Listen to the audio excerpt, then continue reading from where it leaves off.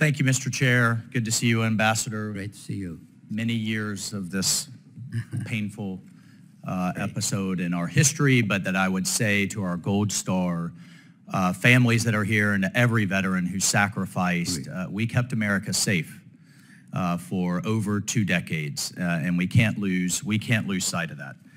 That we did not have another 9/11. We did not have additional attacks on our homeland, despite many issues in this war that we absolutely should learn from. So we've heard continuously, both in the media, from colleagues on the other side of the aisle, and from President Biden, that he was stuck with the Doha Agreement.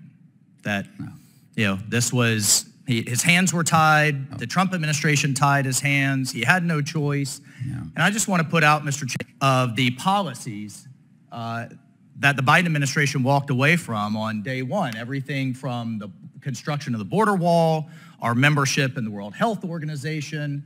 The Biden administration completely walked away from Trump's maximum pressure campaign, tried to get us back into a disastrous Iran nuclear deal, rejoined the Paris Climate Accord, ended Remain in Mexico, canceled a Keystone Pipeline, $16 billion in investment, and I could go on.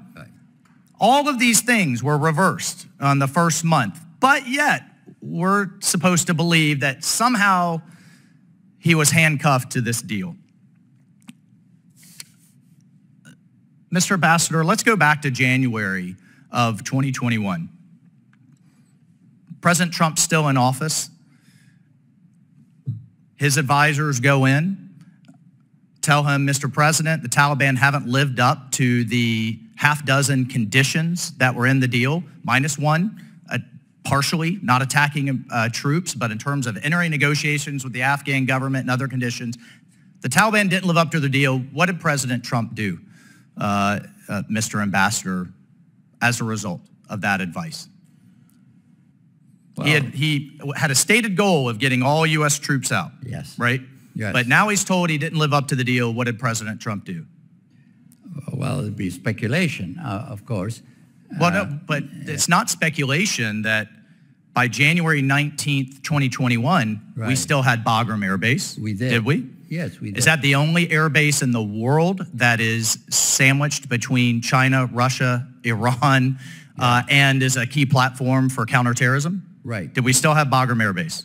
We did. Did we still have 2,500 U.S. special operators and intelligence professionals? We did. Did we still have 5,000 to 7,000 NATO troops? We did. Did we still have over 10,000 contractors that were keeping the Afghan Air Force flying? Did. And all of our intelligence assets, and plus, the most important thing, the message to the Afghan people and government that we stand with you, right? So let's fast forward. Just a few months later, did President Biden reject your advice for conditionality moving forward on the Doha Agreement? He decided not to make a withdrawal of the final 2,500 conditional on a political agreement or leaving a force, a counterterrorism force behind. He essentially said, well, he didn't essentially. He said to the world, we're pulling out. He was asked are there conditions. He said unconditionally, we're out, regardless of the consequences. Right. Correct? Because, and when I have to say that, he thought if he stayed, he might have to go back to war, likely to go back to war with the Taliban. But but this is the misnomer. This is the false choice. Yes.